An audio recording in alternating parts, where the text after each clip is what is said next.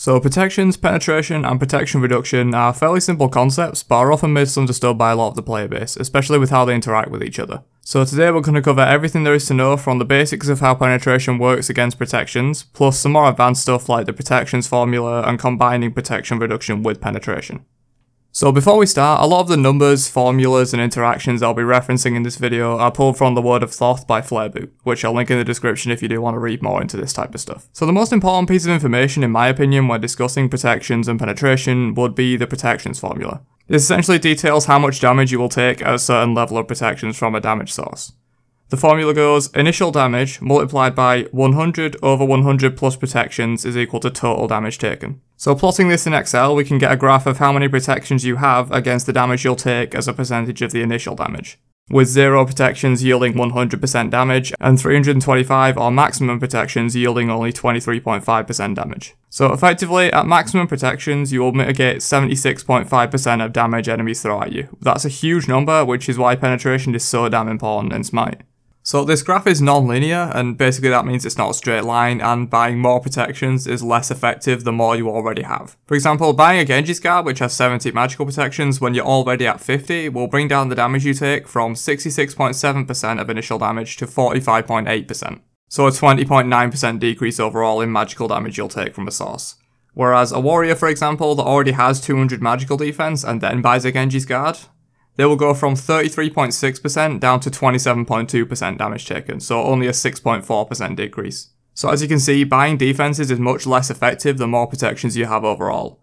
So if you've already stacked up 250 physical defense, it might be worth buying more into health or magical defense instead of investing so heavily into physical if you want to be more tanky overall. So how does penetration fit into all of this?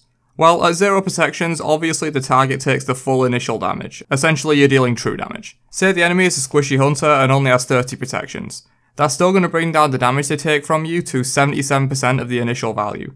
So to gain back that 23% lost damage, you want to buy penetration.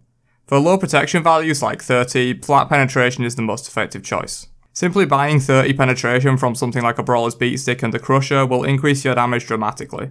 Not only will the stats on the items themselves boost your damage, that 30 penetration will make you deal effective true damage to a target with 30 protections instead of a 70% of the value like we saw earlier. Since protections are more effective at lower values, buying plenty of flat pen against squishy targets is the best way to go. Against tanks, however, it gets a little bit more complicated.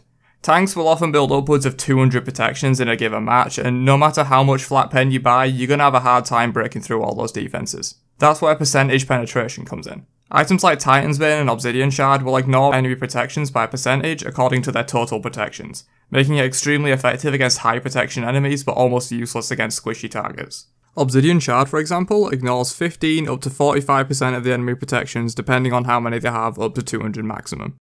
So if the enemy in question has 200 protections, you get the full 45% penetration from Obsidian Shard, meaning you ignore 90 of the enemy's protections, more than any flat penetration item in the game could give you. But that same Obsidian Shard against someone with only 30 protections will ignore 15% of 30, so 4.5 penetration effectively against a squishy. Compare that Obsidian Shard against something like a Spear of Desolation in that case, and you can plainly see it's extremely ineffective versus squishy targets, but extremely effective against tanks. So if you're looking to just kill squishies, then stick to flat pen, but often a combination of both can allow you to deal with both tanks and squishies alike. Since flat penetration applies after percentage penetration, you don't actually lose any effectiveness on your Obsidian Shard for buying that Spear of Desolation. It'll simply calculate the Obsidian Shard penetration first, and then take 15 from the Spear off that value at the end. So penetration isn't the only way to deal with protections, there's also protection reduction. This does what it says on the tin and reduces enemy protections. This of course benefits teammates as well, and protection reduction applies before any penetration effects. This is where the common saying of don't build Executioner with Titan's Bane comes from. So taking that enemy from earlier with 200 protections, Titan's Bane alone would give 80 penetration. However, if you use Executioner first, that would reduce the enemy protections down by 36% to 128. Then Titan's Bane applies after the Executioner and applies only to the 128 protections. So Titan's Bane at 128 protections gives 31% penetration. So it would effectively have 39.7 penetration instead of the 80 we found before. So in this certain case, Titan's Bane is only half as effective as it would have been without the Executioner. That's where the saying comes from. The thing you have to understand though is that it's not necessarily always bad to build both of these together.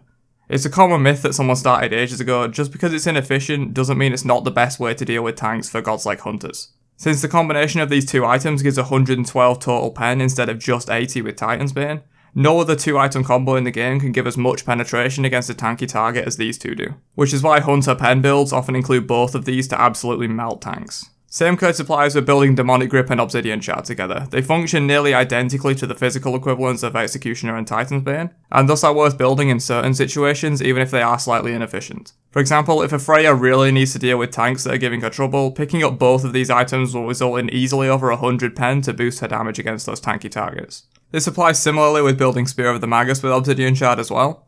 Since Spear has up to 50 protection reduction on it that applies before Obsidian Shard's penetration, it will reduce the effectiveness slightly. For those of you who are curious, the exact order of the application of these different effects goes percentage protection reduction, then flat protection reduction, then percentage penetration, and finally flat penetration. So even with flat protection reduction items such as Void Shield or Spear of the Magus, they'll reduce the effectiveness of further percentage penetration items but won't affect any percentage protection reduction items like Demonic Grip or Executioner, since flat values always apply after the percentage. This type of complicated stuff only applies with percentage values though. If you simply stick to flat protection reduction with flat penetration, nothing bad happens.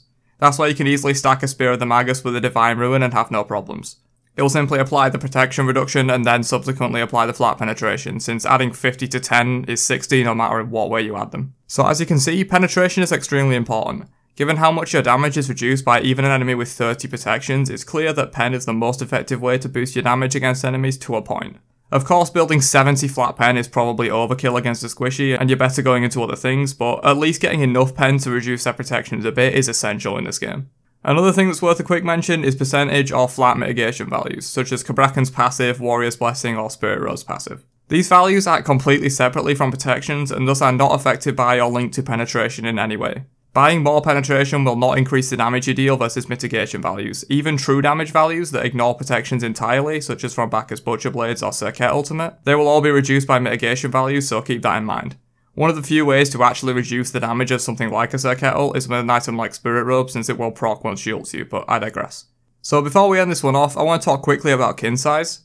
While it's not strictly a penetration item, it functions very similarly to Titan's Bane and Obsidian Shard, but the damage it deals is physical. So that means it's not true damage, so buying more penetration makes kin size much more effective. That's why often in Hunter builds you'll see them consist of these three items, kin size, Executioner, and Titan's Bane. Having these three combined makes melting tanks a piece of cake, since your extremely high pen combined with the fact you're dealing 5% max health damage to tanks means you shred very easily. But similarly to Titan's Bane, kin size and thus builds that include the item are naturally weak against squishy targets, since it has that double dip effect where you're dealing a lower percentage of the enemy's health and they also have less health in the first place. So instead of 5% of 3000 health against a tank for example, you're only doing 3% of 2000 health against a squishy, so 150 damage versus 60. So you gotta be careful when building a kins and pen build versus a crit build on hunters and some assassins. Crit builds work extremely well against squishies that get bursted in 3 autos, but without double percentage penetration and kin size damage, you will struggle against tanks.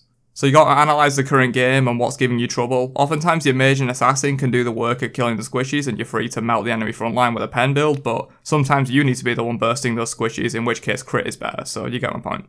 Anyways, that's about it for this mini guide. Hope you guys enjoyed, and if you want more of this type of stuff, be sure to let me know what I should cover next, and as always, subscribe for more stuff exactly like this in the future, and I'll catch you guys later. Peace out, you nerds.